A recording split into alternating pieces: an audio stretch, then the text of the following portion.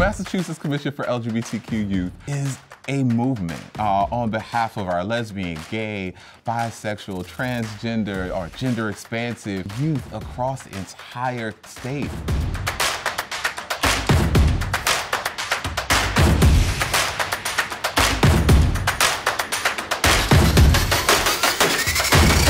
It gives people their lives back. It gives people the ability to advocate for themselves, and it grows them as people. We need policies that support queer and trans youth instead of targeting us. People often underestimate young people, but year after year we fought for the rights of all people. Regardless of what you are, we are all world changers. Be yourself. And if you don't know where to start, find me. Find GSA.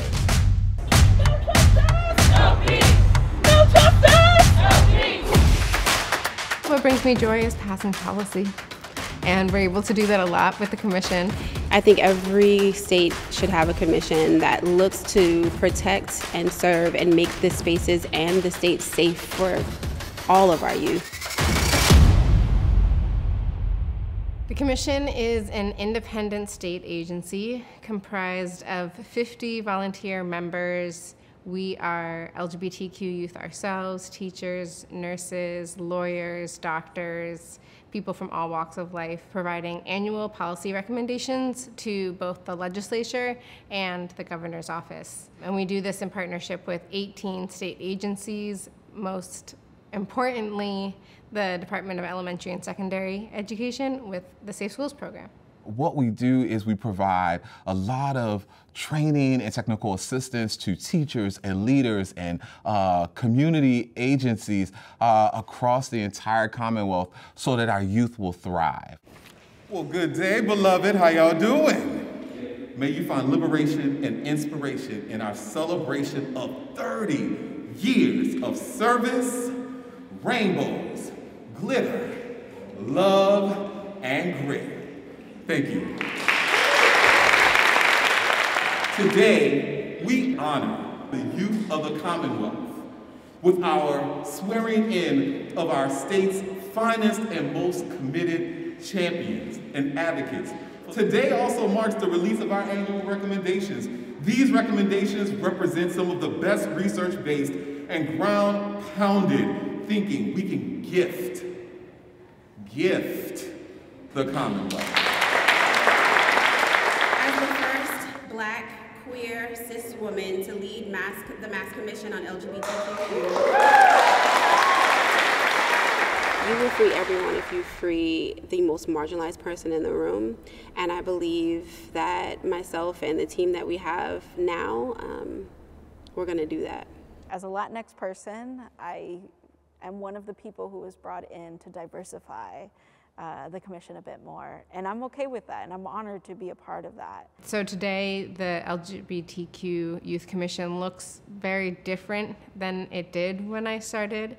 It has a lot more representation of young people, people of color, trans folks, but that said, we know we still have a long way to go. Okay, please raise your right hand and repeat after me. I state your name. At this time, the Lieutenant Governor and I would like to jointly conduct the swearing in of the members of the Commission. If each of you would please raise your right hand and repeat after me. I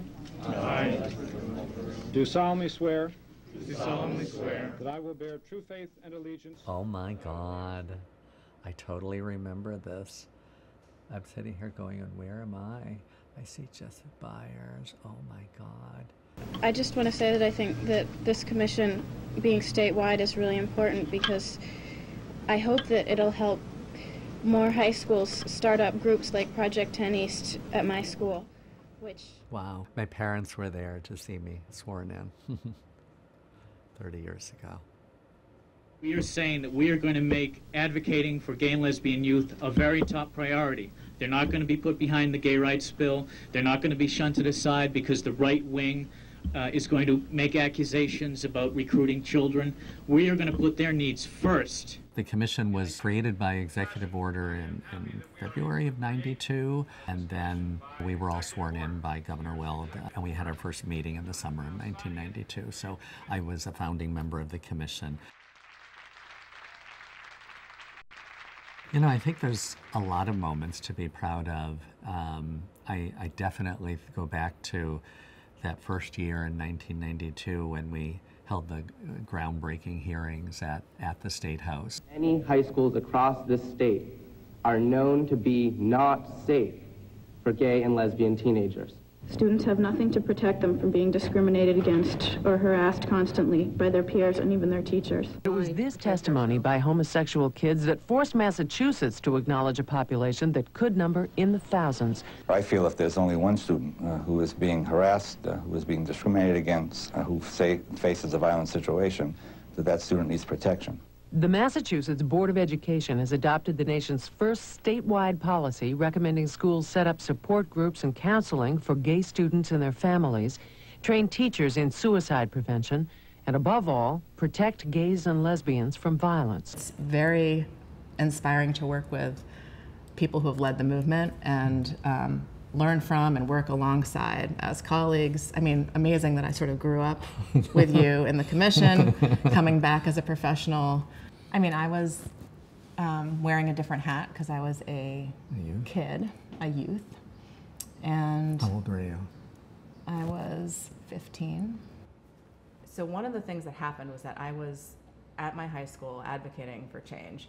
We got funding from the commission. My high school principal wouldn't sign the check. And it was very important to have the people at the commission had my back, other adults, educators, and youth that were doing similar things in their schools. I think that's the power of the commission even then, was just, it didn't feel like you were doing it alone, even though in the moment it could be kind of scary and feel like you were doing it alone and that maybe you were very visible and potentially under attack. There was a real concern and resistance, certainly around transgender issues and transgender people. And so when I applied to the commission, based on my long experience even then with Bagley and working with queer youth, one would have thought that that would have been a fairly straightforward process, but it wasn't. It's interesting when you think over 30 years how different letters got added to the name of the program, LG. I mean, it was lesbian and gay at first, gay and lesbian at first, and then, you know, bisexual was a little bit of a challenge because sex is part of bisexual, so that was navigating that next step. And then transgender, and then it was actually John Bino, who was an associate commissioner at the department, came to us and said, I hear that a lot of students are identifying as queer to mean an umbrella term for not heterosexual or not straight. Don't you think we should have that in the name of the program? So we're delighted to be presenting the next set of awards to an inspiring group of educators and GSA advisors. Dr. Declan O'Connor is the principal of Springfield's Chestnut Middle School, where Dr. O'Connor came out as transgender in 2019. Congratulations and thank you for your service.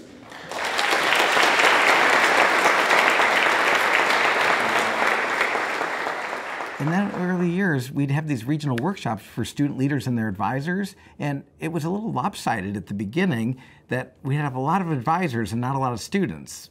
That changed over the years, but I remember this regional workshop out in Western Mass where we were at a school and this bus pulls up and all these students come out, and I was like, and then an adult, a woman came out with them, and I said, I went up to her and I said, how did you get all these students to come here? I was excited. We had all these students from this school that had come from a remote rural area. And she said, I'm the school nurse. These students have been coming to me for years. It's about time you did something for them. I was like, oh, really? That's who they've been going to. This is News for New England. Thousands of gay, lesbian, and straight students took to the streets of Boston today. They're hoping the 5th annual Gay Straight Youth Pride March will make a difference. About 3,000 people walked to end discrimination against homosexuals in schools. More than 185 high schools in the state have gay-straight alliances, with more planned. Today's march is sponsored by Governor Cellucci's Commission on Gay and Lesbian Youth. Walking down the halls, people shouting, "Shut up, dyke." things like that. Yes, it gets pretty bad. I've had friends that have had black eyes from it. There's been some really strong discrimination, and you hear it no matter where you go. That type of harassment only adds to the normal growing pains teenagers deal with, putting many gay and lesbian students at risk. A survey from the Massachusetts Department of Education found 32% of gay and lesbian students were threatened or injured in school, and 46%, nearly half, had attempted suicide. It's really rough, you know, to talk about suicide, and maybe the goal shouldn't be to talk about suicide and to say, we want to make you feel really good about yourself so that you don't go out and kill yourself someday. You know, your life is so horrible. Yeah, right. The goal here should be to instill some sense of self-worth in these people, not to keep them from killing themselves, but because they deserve it as human beings. I joined my high school's GSA during my freshman year. I was struggling. I didn't have a lot of friends. I had anxiety, depression, ADHD, a lot of gender dysphoria, and I didn't really feel like I had a community or a place to go. I'm sorry, did I just see some homosexuality over here? No, never. Okay, good. Okay, good. There were a lot of things that I didn't know. I did not know about consent before this. I did not know about safe sex. I did not know about LGBTQ plus history. I didn't even know about my history or who I was. And having access to this resource was life-saving for me. If I did not have access to that GSA State Leadership Council and the commission, I don't know where I would be.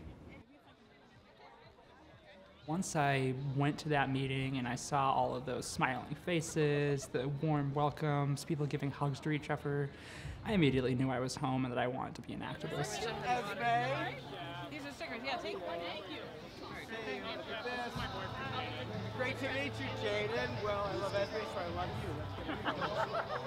you. Student leadership has been at the core of this work.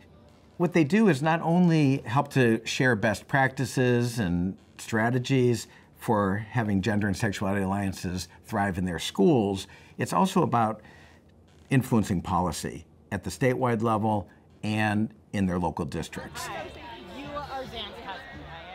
There were students in the Southeast region who one of the first initiatives they led were pronoun campaigns throughout their schools, and got the staff and faculty together and presented the importance of pronouns specific to their school policies. Parents were supposed to prepare our child for the world. I have found like a little twist on that I feel like it's really my job to prepare the world for my child, and the commission really helps to make that job much easier for parents like me. Reese, oh my God. Hi. What people forget is the vast majority of people that we work with in schools are parents. Yeah. Are parents. So when they hear you speak, they're listening to it both as a school person and primarily as a parent. They're like, how would I react if this were happening in my family? I want to be Reese. Families like mine only thrive and survive because of people like you. So. Well, you're my superhero. Oh. Our staff said, Craig, like, this is a need. And you and I'm like, great, on it. So reached out to the Safe Schools program and said, you know, and I was an early commission member, so I was like, oh, I know the people. We got Avengers. Let's call the commission. So calling the Safe Schools program was such a gift because what we received was Elijah. Okay. I would say doing the work I do fully as myself, it can go two ways, because there is sometimes the me that feels resentful that I have to come into a space and prove my humanity to other people.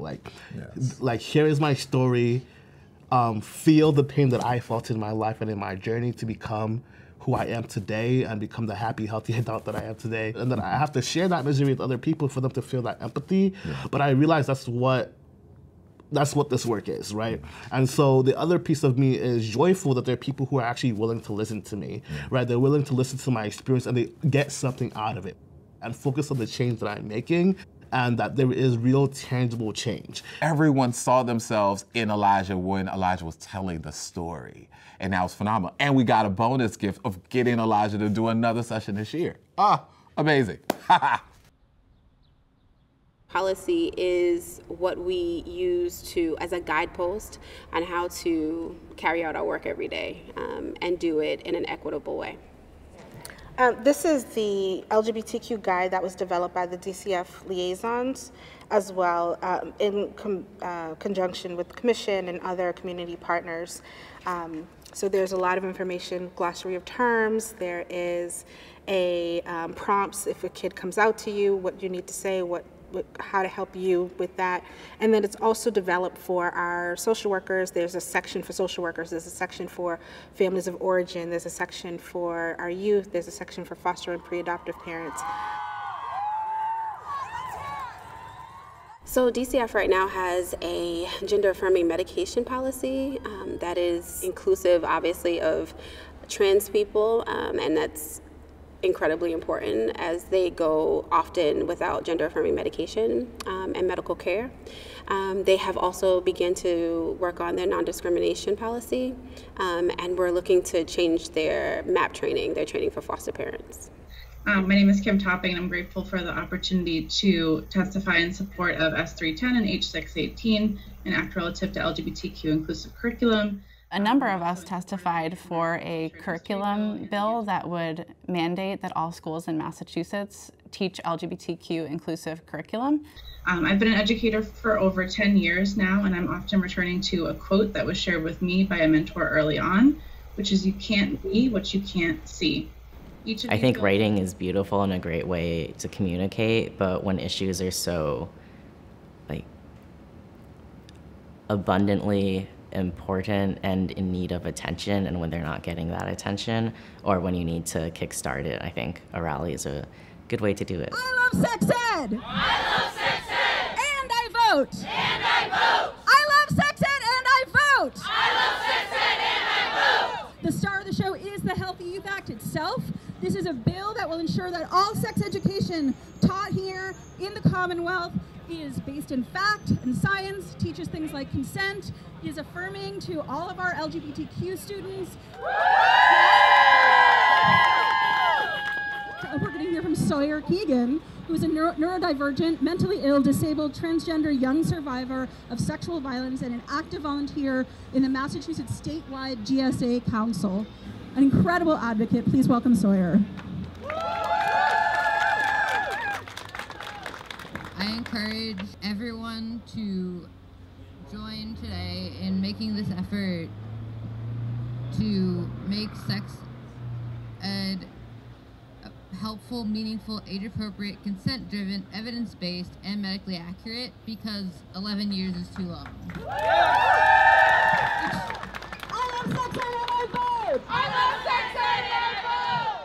As an adult, sometimes I think as an adult who thinks they're cool and hip, I should say, sometimes I fall into this space of thinking that I got it, that I get it, I understand it, and then a youth will be at a meeting, in any meeting, and they remind me that support looks different for each youth that I'm working with. There is no other state agency across the United States that is designed just for LGBTQ youth except Massachusetts. How phenomenal. So we have the opportunity to be the model that other states, I'm still not understanding why other states have not figured it out. Like, come on, but like, if we can do it, you can too. Change doesn't just happen because you ask nicely for it. It happens when you keep on the pressure, you get the data that you need, and you're willing to put in the work. The youth will no longer be silenced, that youth will have a voice, and that it will come from them, and I love that. Find the person who cares. It may not be the person you think it should be or where you're looking, but there's always someone who cares. Find that person and they will help to move things along. So happy anniversary to our entire commission family. It is amazing to be here 30 years later. We're absolutely stronger and better together. Happy 30th anniversary. Happy anniversary. Happy 30th anniversary to the commission. Let's do that again. Yeah. Okay. Happy anniversary, commission. Happy anniversary. Happy 30th. Happy 30th anniversary to the commission. There we go. Yep. Okay. Happy 30th. Happy Happy 30th anniversary. Happy anniversary. Happy 30th.